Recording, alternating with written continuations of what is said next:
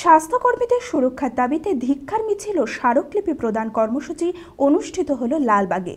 সোমবার লালবাগ মহকুমার সকল স্বাস্থ্যকর্মীর মিলিত প্রচেষ্টায় কর্মক্ষেত্রে নিরাপত্তার দাবি জানিয়ে ধিক্কার মিছিল আয়োজিত হয়। পাশাপাশি লালবাগ মহকুমা শাসককে লালবাগ মহকুমার স্বাস্থ্যকর্মীদের পক্ষ থেকে সুরক্ষা ব্যবস্থা গ্রহণের আর্জি জানিয়ে স্মারকলিপি প্রদান করা হয়। এনআরএসের জের বর্তমান মুর্শিদাবাদে 7 দিন হয়ে গেলেও মুর্শিদাবাদ মেডিকেল কলেজ ও হাসপাতালের পরিস্থিতি স্থিতিশীল হয়নি। যদিও জরুরি বিভাগের সামনে জুনিয়র চিকিৎসকেরা অবস্থান বিক্ষোভ জারি রেখেও রোগীদের পরিষেবা দিয়ে চলেছেন।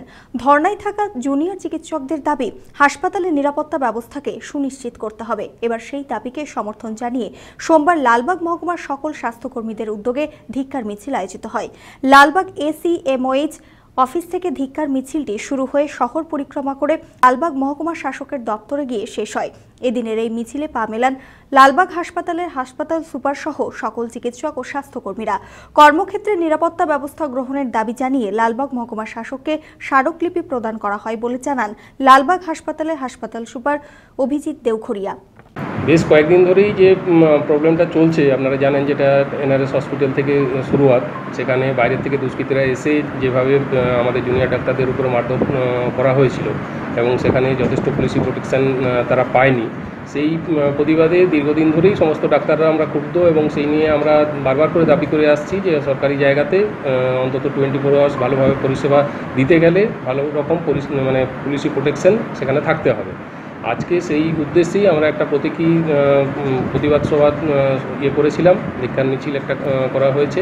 তাতে সমস্ত ডাক্তারবাবুরা আমরা সেই হেঁটেছি এবং আমরা এসিএমওএইচ অফিস থেকে গিয়ে এসডিও সাহেবের কাছে আমাদের যেটা স্মারকলিপি সেটা জমা করেছি এবং ওনারা আমাদের সাথে পুরোপুরি সহমত যে এই স্মারকলিপির যে বক্তব্য সেটা আমরা উপর মহলে পাঠিয়ে দেবো এবং সেই অনুযায়ী যে যা ব্যবস্থা নেওয়া সেটা হবে।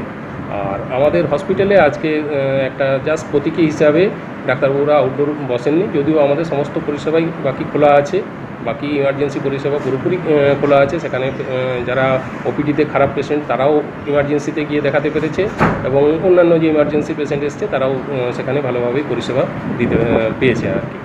অন্যান্য ইনডোর তো পুরোপুরি খোলা, সেখানে সমস্ত ডাক্তারবাবুরা রাউন্ড দেওয়া থেকে আরম্ভ করে সব কাজই করছেন। আপনি কি আপনার ক্যারিয়ার নিয়ে খুবই চিন্তিত? তাহলে আর দেরি কেন? ANM GNM BSc nursing training এর জন্য আজই আসুন বহরমপুর প্যারামেডিক্যাল ট্রেনিং সেন্টারে। ANM GNM BSc nursing training এর পাশাপাশি DMLT, ECG, DMRT, D pharmacy, CMC and ED, diploma in veterinary, ডিএইচএনএস, CAM, RMP, ডিএইচএমএন course করানো হয়। প্রতিটি কোর্সের জন্য প্র্যাকটিক্যাল ও থিওরি ক্লাসের সুব্যবস্থা রয়েছে।